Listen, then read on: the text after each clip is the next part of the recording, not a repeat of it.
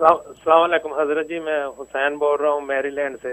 ماشاءاللہ آپ سے دعاؤں کی درخواست کرنی تھی، کیونکہ ریٹائرمنٹ کی ایج میں جا رہے ہیں، تو دعائیں کریں کہ اللہ تعالیٰ آسانیاں پیدا کرے۔ اور آپ سے خواب کا بھی تعبیر پوچھنی تھی۔ میں خواب دیکھی، میں ایک جگہ کھڑا ہوں تو تھوڑا ڈارک ہے، اور رسول اللہ صلی اللہ علیہ وسلم کھڑے ہیں، اور ان کی میں زلفوں کو دیکھ رہا ہوں، ماشاءاللہ بہت خوبصورت زلفیں ہیں کرلی۔ تو ادھر سے نا فرنٹ سائڈ سے نا کچھ آگ کے شعلے آ رہے ہیں، تو لوگ ادھر جا رہے ہیں کہ یہ نا شعلہ ہماری طرف آئے اور رسول اللہ صلی اللہ علیہ وسلم کی طرف نہ جائے۔ تو میں بھی کھڑا ہوتا ہوں، میں بھی یہی سوچتا ہوں، میں بھی کہتا ہوں کہ رسول اللہ صلی اللہ علیہ وسلم اشارہ بھی کر رہے ہوتے کہ ادھر جاؤ ادھر جاؤ، میں بھی سامنے جاتا ہوں کہ وہ شعلے جو ہے مجھے لگے تو رسول اللہ صلی اللہ علیہ وسلم کو نہ لگے۔ تو جب میں آگے جاتا ہوں تھوڑی دیر، پھر اس کے بعد رسول اللہ صلی اللہ علیہ وسلم کہتے ہیں ٹھیک ہے، وہ شعلے بند ہو جاتے ہیں تو واپس آ جاتے ہیں۔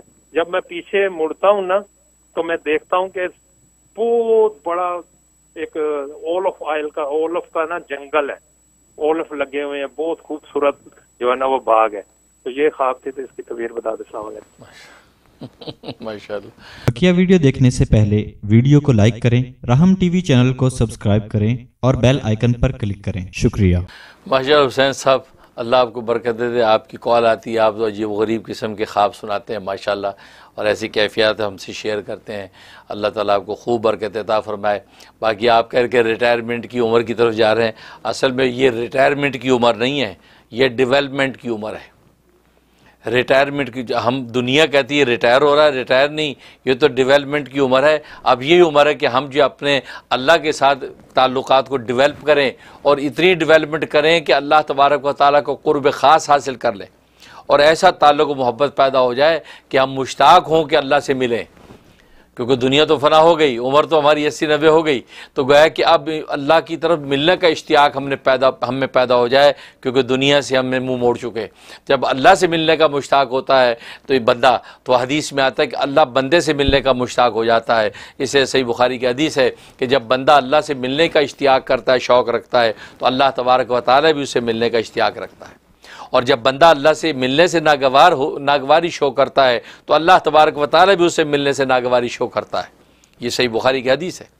تو گویا کہ یہ ریٹائرمنٹ کی عمر نہیں، دنیا کی نظر میں ریٹائرمنٹ ہے۔ اولڈ از گولڈ، جتنا اولڈ ہوتا جاتا ہے مومن مسلمان، یہ گولڈ ہوتا جاتا ہے، قیمتی ہوتا جاتا ہے، کیونکہ اب تو حالت یہ ہے کہ خدا کی یاد کے علاوہ اس بندے کو چین ہی نہیں پڑتا، کیونکہ اس بڑھاپے کی عمر میں تو اگر جوانی میں گناہ نہیں چھوڑے تو بڑھاپے کی عمر میں تو گناہ ہمیں چھوڑ جاتے ہیں۔ اب تو گناہ رہے نہیں، اب نہ گھٹنوں میں جان ہے، نہ ہاتھوں میں تاب ہے، نہ آنکھوں میں روشنی رہی، اب تو گناہ ہم کرنا چاہیں بھی تو نہیں کر سکتے۔ تو اللہ نے یہ اس مبارک عمر تک پہنچا دیا کہ گناہ کرنا چاہیں بھی تو نہیں کر سکتے۔ تو یہ وہ ڈیولپمنٹ کی عمر ہے اصل میں۔ اب یہاں سے اب اللہ تبارک و تعالیٰ کے قرب کی ڈیولپمنٹ کرنے کا موقع ہے، لہٰذا اب اس عمر میں کوتاہی کرنا یہ حماقت ہے۔ اب نہ نماز چھوٹے، نہ تلاوت ہٹے، نہ روزہ ادھر سے ادھر ہو، اور نہ خدمت خلق کے حوالے سے جذبے ہمارے ٹھنڈے ہوں، ہم اللہ کے قرب کو پانے کے لیے خدا کا ذکر ہر وقت کریں۔ تو اس لیے جو ہے آپ کی یہ ریٹائرمنٹ کی عمر اصل میں ڈیولپمنٹ کی عمر ہے، اور اس لیے اللہ تبارک و تعالیٰ آپ کو اپنی طرف متوجہ بھی کر رہے ہیں۔ اور جو خواب دیکھا سبحان اللہ، اس میں یہی اشارہ ہے کہ سرکار دو عالم صلی اللہ علیہ وسلم کی روحانی توجہ نظر کرم ہے۔ ظاہر آپ میرے مرید ہیں، اس مریدی کی نسبت سے، اس خادم کی کوئی کہ ایک نسبت آپ کو حاصل ہے، اس نسبت کی برکتیں آپ پر ظاہر ہوتی ہیں کہ سرکار دو عالم صلی اللہ علیہ وسلم تک یہ رشتہ میرے ذریعے سے آپ کا جڑا ہے، تو آپ کو دیدار رسول بھی ہو رہا ہے، آپ کی جو خوبصورت حسین زلفیں بھی آپ دیکھ رہے ہیں، اور پھر آپ جو ہے نبی پر جان دینے کو تیار ہیں کہ شعلہ مجھے لگے نبی تک نہ پہنچے، اور جو نبی نے جیسے کہہ دیا کہ ماشاءاللہ بس ہو گیا، تو اس کا مطلب ہے کہ آپ کی خدمت قبول ہو گئی۔ تو صلاۃ و سلام کثرت سے آپ بھیجتے رہیں، اور اسی طریقے سے آپ جو ہے قرب خاص حاصل کرتے رہیں، اور سب سے بڑی چیز اتباع سنت، نبی کی جو سنتوں والی زندگی ہے اس کو اپنے اندر پیدا کریں، کہ کھاتے کیسے ہیں، پیتے کیسے ہیں، وہ پہنتے اوڑھتے کیسے ہیں، ایک سنت اب اپنے اندر پیدا کریں، اس سنت کے مطابق کھایا کریں، سنت کے مطابق پیا کریں، سنت کے مطابق پہنا اوڑھا کریں۔